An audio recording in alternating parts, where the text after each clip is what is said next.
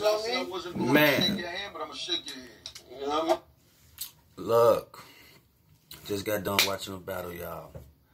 First of all, it's your boy Drizzy Dre back with another video. And just got done watching the battle, Murda Mook versus Tay Rock.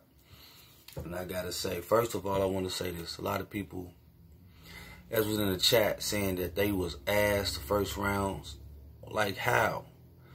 I do agree that I believe that a lot of people be waiting on the crowd reactions for certain things. You know what I'm saying? Like, but with a small room, you able to hear exactly what they saying. And they both was fire. That's why I ain't gonna lie. I kind of got like, I don't know. At first, I was all for Tay Rock winning. I thought Tay Rock was gonna win, but after watching the battle, I gotta give it to Murda Mook, hands down. But that doesn't say that it wasn't a good battle on Tay Rock's part. It was just, you know what I'm saying, certain parts that I was just like, whoa, on both sides.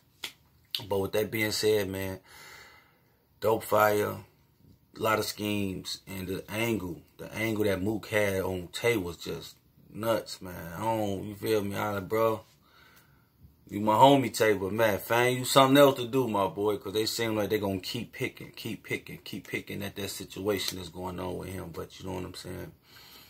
Hopefully, like I said, though, he get it up out the way. I don't think it's going no time soon. That seems like that's the angle people running with it. And that's the angle getting them won. Like, this man, third round. Mook, third round was just cold.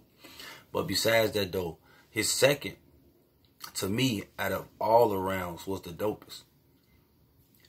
You know what I'm saying? And that just come off listening. And yeah, I listened to it twice already. So, after this, I'm finna go listen to it again. Because it ain't nothing really on right now. But what I'm telling y'all, though, get this battle world shit is crazy.